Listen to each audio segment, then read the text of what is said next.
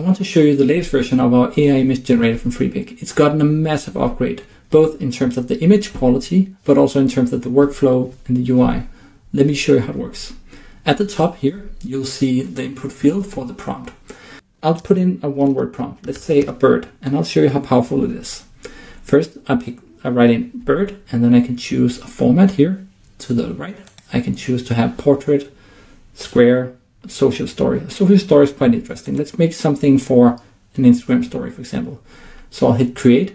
Now you'll notice how quick, when I'm clicking create, how quick it is to respond with results. Let me show you.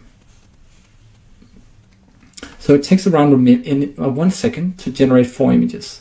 But not only that, you can also scroll. And when you keep scrolling, it will keep generating new images for you. So you can see here there's a blank row. And now the generator is creating new images. So I can get many different variations in a very short amount of time.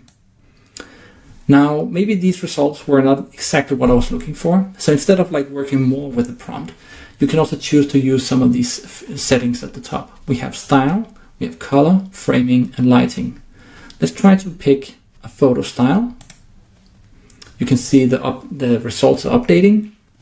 Now I get photo style. We'll move to color. I want to maybe have pastel colors. Let's pick that one. You can see the results are changing immediately to now to pastel colors.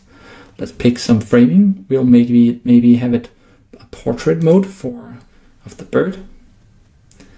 And then finally, we want to have, I'll choose a more creative choice for the lighting. Let's see. So you can see now with just a single word prompt, and by clicking the different settings, choosing some really good presets here, I'm able to get some stunning images of this bird. So this is a very quick demo, and there's a ton of more features that I can't go through right now. If you want to try it out, it's in beta. You can get an invite code. It should be below this video. And I hope you'll give us some feedback and have fun with the tool.